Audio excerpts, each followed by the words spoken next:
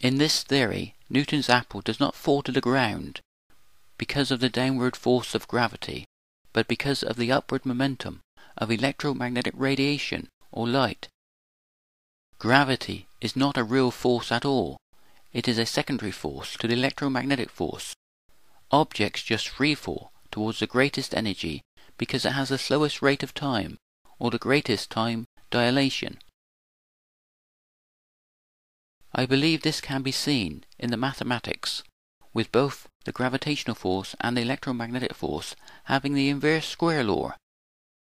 We have the inverse square law because the surface area of the light sphere increases with the square of the radius. Thus the strength of the gravitational field is inversely proportional to the square of the distance from the source. There is no mysterious action at a distance. The gravitational field will work at the speed of light because it is an integral part of one universal process with the electromagnetic force. We have one universal process that begins with the quantum wave particle function or probability function of quantum mechanics, expanding out as an inverse sphere, and ends with the inverse square law of gravity and Newton's third law of motion. To every action there is an equal and opposite reaction. Gravity is the opposite reaction to the atoms radiating quantized spherical wavefronts of electromagnetic radiation. We have one interactive, universal process, continuously unfolding at the quantum level of the atoms.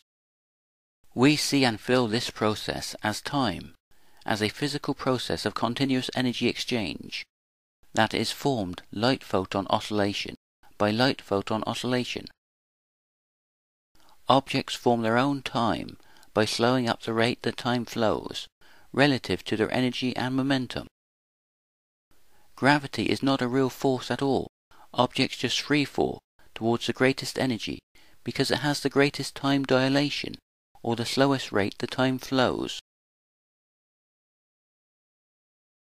In this theory, mass is a byproduct of time dilation. When time slows down, it takes more effort to move an object from A to B, and this is seen as an increase in mass. Also, Einstein's equivalence principle between gravity and acceleration falls out of this theory. Because energy and momentum have to increase for an object to accelerate, time dilation will increase relative to the acceleration. Therefore we have the equivalence principle between gravity and acceleration.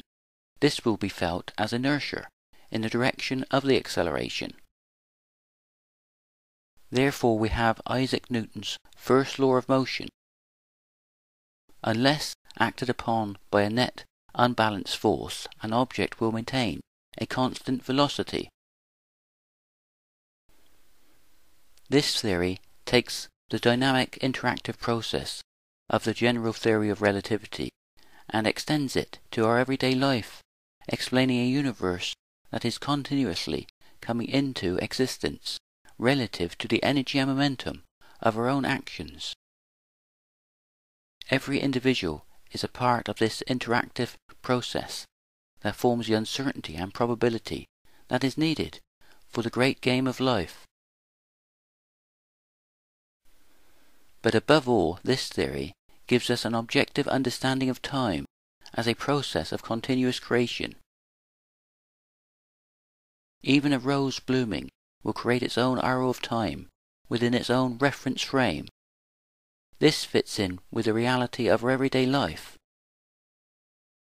with a past and potential future that we can interact with from the center of our own reference frame, turning the possible into the actual. This can be in the form of art and poetry.